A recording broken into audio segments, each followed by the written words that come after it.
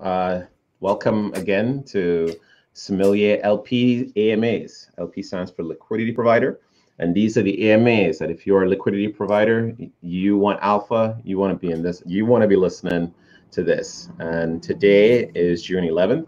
And my name is Taariq, and I'm with Sommelier and Volumify, and you can find us at sommelier.finance. My guest and rockstar today is Mounir from Paraswap, and it's paraswap.io. Did I get it right? Yeah, exactly. Awesome.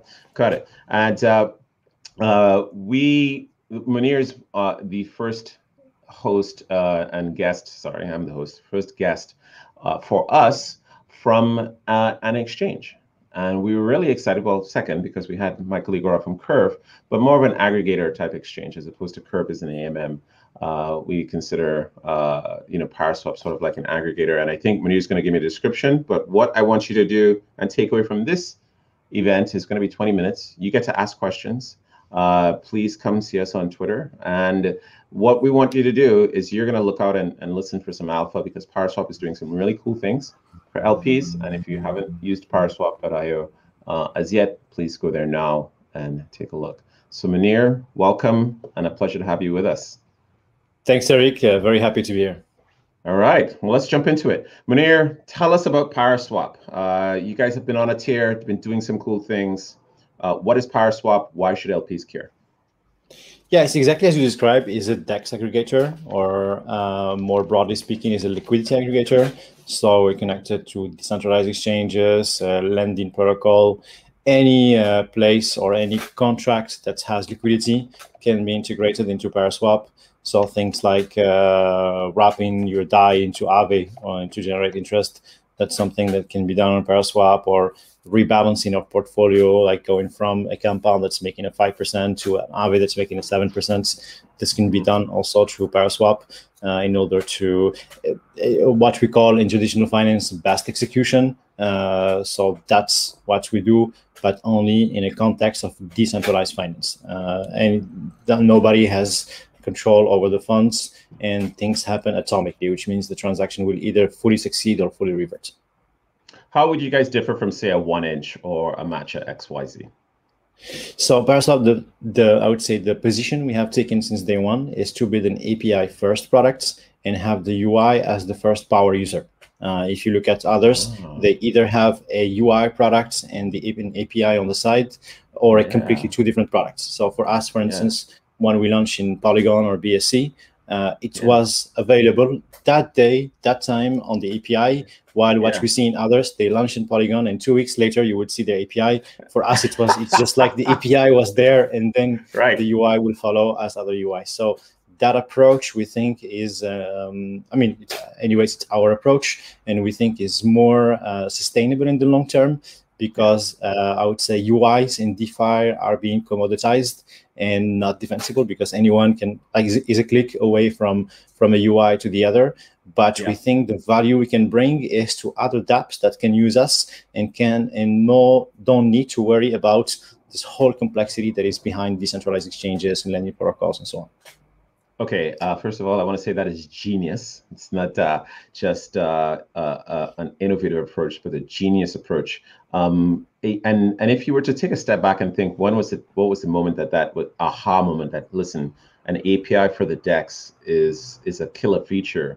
Is there a particular moment that it happened for you, or were you guys doing something before that sort of revealed that this was just a massive opportunity? Well, it's funny, because when we launched, it was June 2019, almost 2 years ago. We launched with a UI-only approach. Like, the idea was to create a simplified way to access decentralized exchanges so that anyone can use them, and any Coinbase user can use those DEXs, which was a very naive approach. I mean, in 2019, even though it's only 2 years ago, but it's like forever in DeFi and crypto.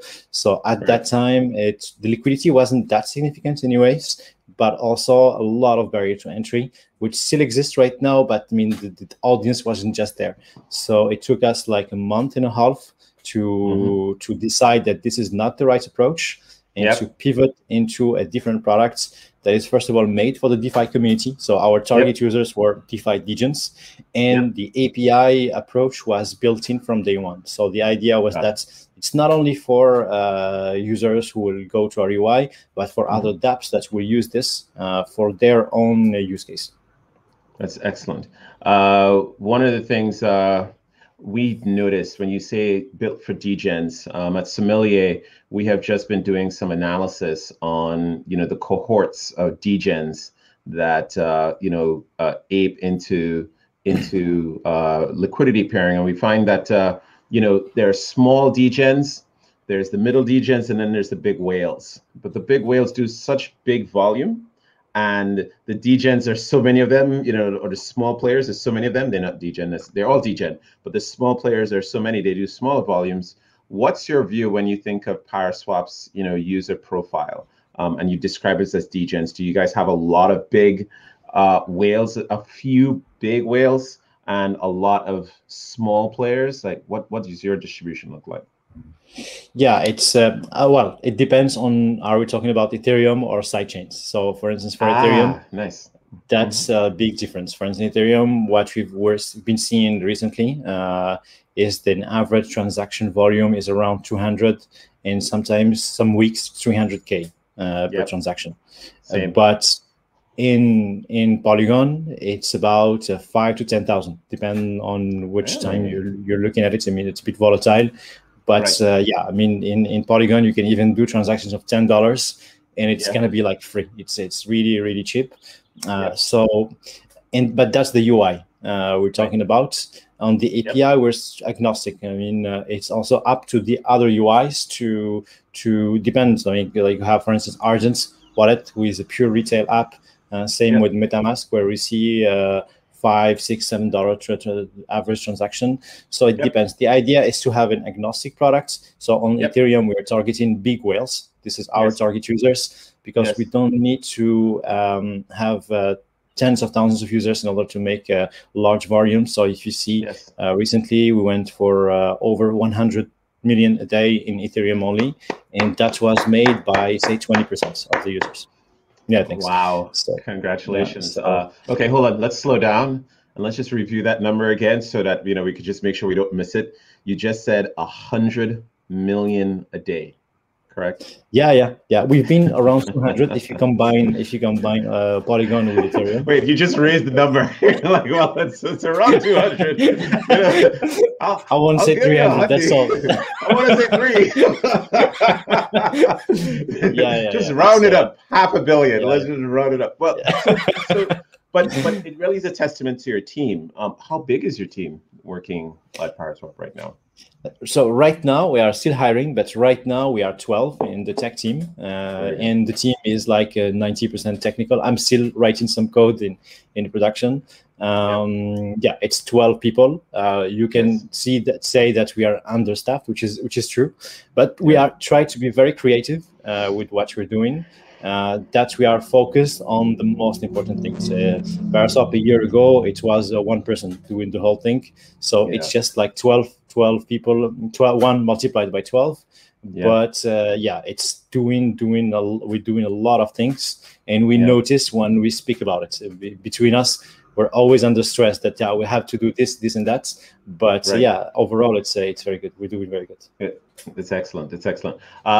One of the things we at Sommelier have noticed is that we've launched with an eye to really helping LPs on Uniswap V3, because Uniswap V3 has been so difficult. What has been the Paraswap perspective of Uniswap V3, and how you guys approached it? I like the Uniswap V3. I think, but that's personal, that Uniswap V3 is more optimized for layer 2s. Right now it's working well. Like if you look at the liquidity and volumes, it's almost 50%, if not maybe more on the Uniswap V3. And I think maybe that's a sign that we have, again, big whales who enter the space, and or more professional liquidity providers who are operating now those pools.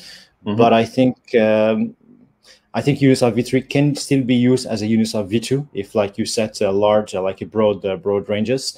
But this customizability, I don't know how to say the word, Yeah, it's good. encourages more professional liquidity to come into the space, which I think is a good thing.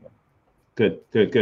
And have you seen more professional liquidity coming into the space since Uniswap V3 from your vantage point at Paraswap? Yeah, I mean, it's been the case. It's not recent. Now we see more capital, and also those traders who are able to raise more funds and also deploy more capital to those pools.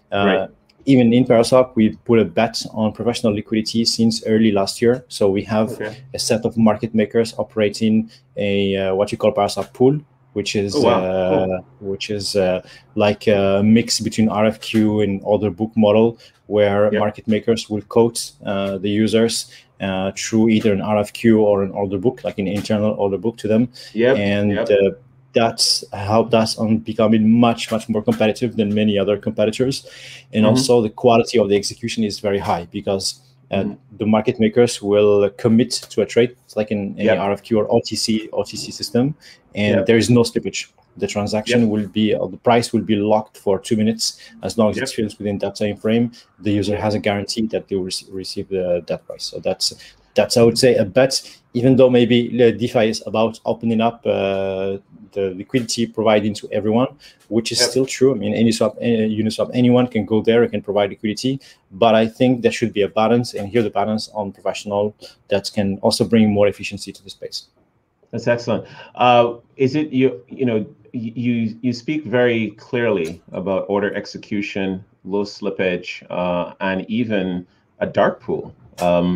Is it that true that you're operating a dark pool at Paraswap? Is that would I consider that a dark pool in terms of what you guys have innovated? And if so, if not, great, but if so, do you have? It seems like you have deep finance expertise in your execution in DeFi. Is that something that you had before?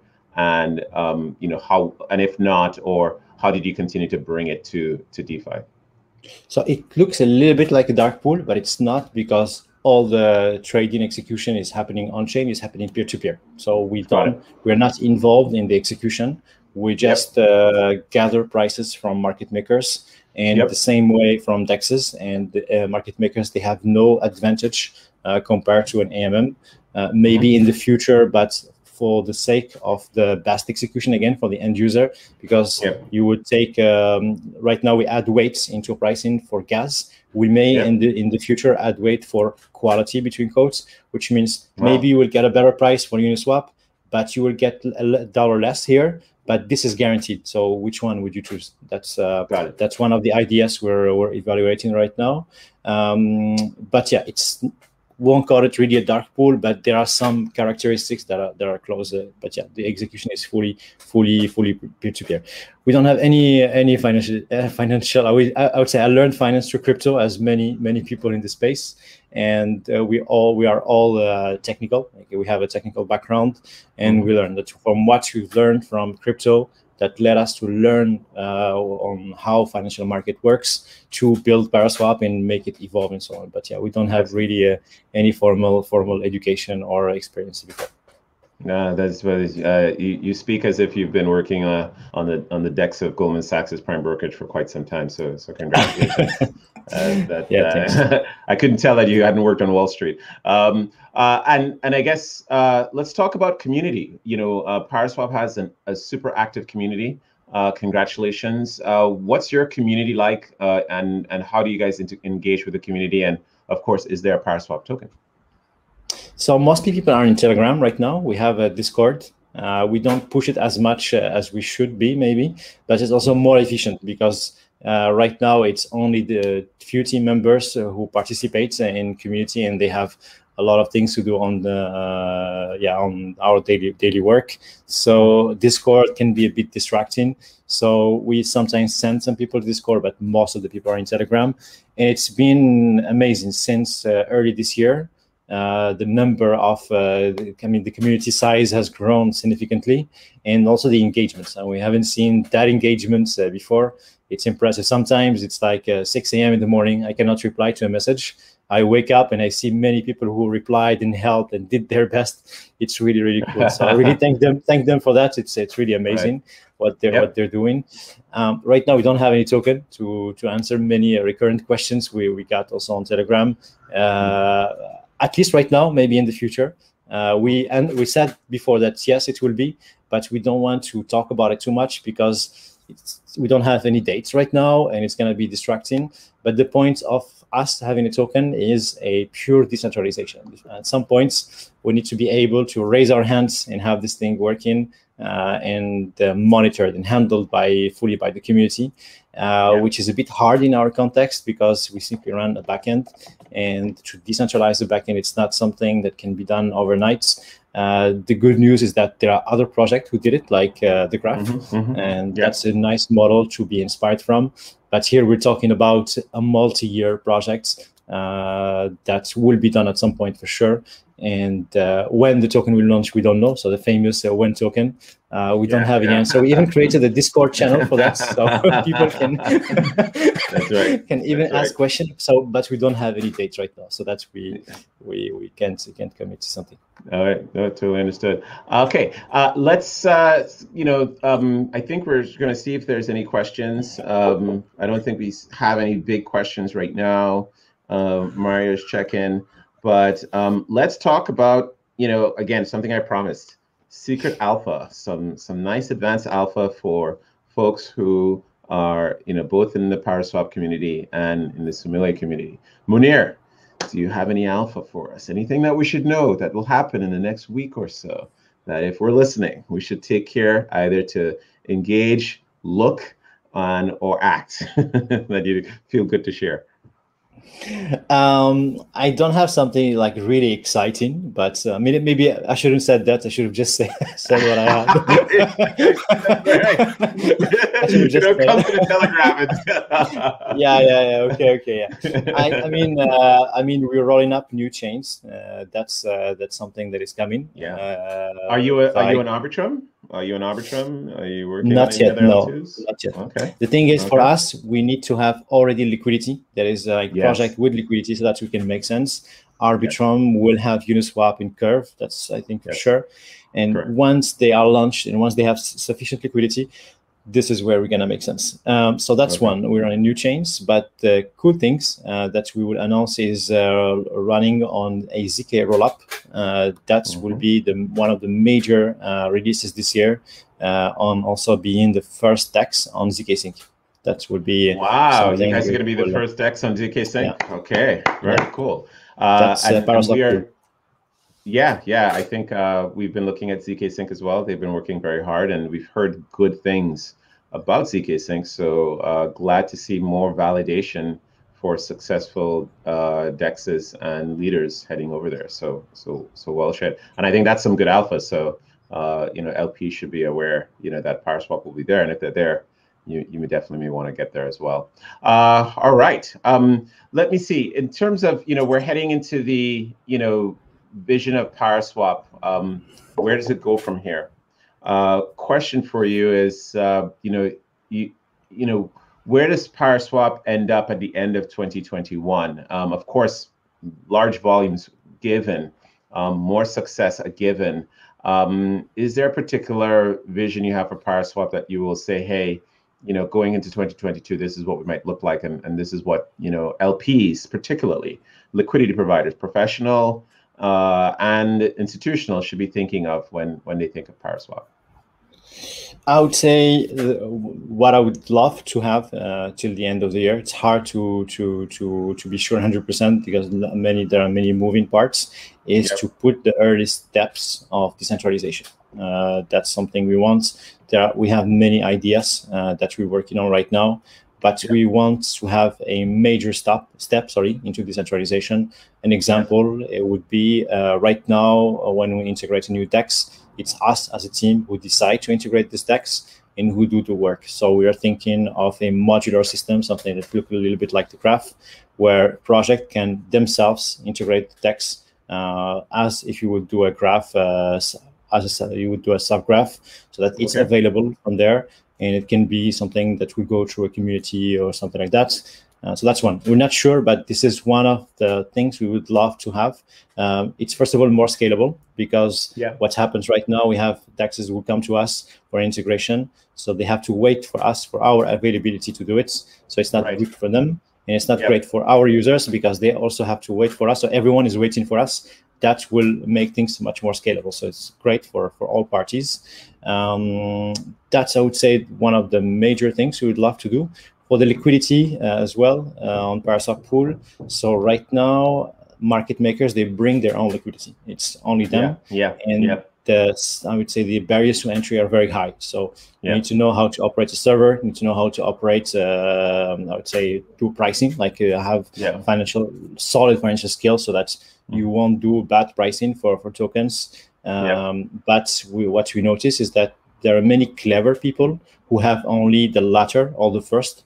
And we can create a platform that can help them meet. And for instance, you have funds, and instead of putting them to Uniswap, you would invest on a trader, and that's something that can be done using Enzyme or the previously Melon protocol. So that you will be a trader on Melon protocol. And right now, you can trade on Paraswap if you're Enzyme. They integrated our API. But you can also become market maker. Wait, hold on a second. That's pretty cool. Whoa, that's pretty huge. That's also a new thing we didn't cover. So so let's walk through that very slowly before we move off of it. You can be a trader on Enzyme, right? And essentially, the value proposition for Enzyme is, how would you describe it? So Enzyme, it's like a framework or infrastructure for asset management. It can be anything. It can be you would literally invest on a trader or an asset manager, how they call it, and they will give you a return. And the difference between trusting your banker or any bank institution is that everything is transparent. You can see everything they are doing, and you can even see the parameters they have set up, so that they know what is allowed, what is not allowed. And here the idea is to also add a plugin or a module that is Paraswap market making. Now there is Paraswap trading, so those traders can trade on Paraswap, they can trade on Uniswap, and so on. And here the idea is to trade also between quote against the users of Paraswap. Like you provide pricing to quotes to the users of Paraswap. So that's if finished. We haven't even started now. I'll tell you just a raw idea. It will be that's the alpha. Exactly. It will help a lot of users provide liquidity otherwise. So right now they would put liquidity on Uniswap and expect the Uniswap algorithm to give them a return or like an impermanent loss. But here they are putting, I would say, more. They are investing on a trader who will bring, I would say, more custom trading strategies, and they will invest based on track records and based on performance of that person. So it's a different reasoning. I would say it's maybe good for some people who want to have like a balancing of their strategy. Yes, excellent. Well, I think that is an excellent new innovation, and I can't wait to see the alpha liquidity providers both at Sommelier and at Paraswap can capture from actually participating and engaging with this new feature. All right, I think Mounir, I think we're good, and wow, we're just up on time. I want to say, first of all, thank you very much for joining us, and congratulations to you and the Paraswap team. I know that you work hard. I sit in your Telegram and I see the array of questions and of usage. To have that demand without a token is also indicative that you've created something very valuable. And we at Sommelier, congratulate you. And of course, we'd love to find ways to continue to partner up. And so we'll be looking at how you guys continue to launch and these features. And hopefully we can do something as well, add some more value to the Paraswap ecosystem in the future. Awesome, yeah, was great being with you. I didn't notice the time. I thought it was like 15 minutes. But that's, I know, that's amazing. That's right. Okay, cool. We were very fast. Nice being here.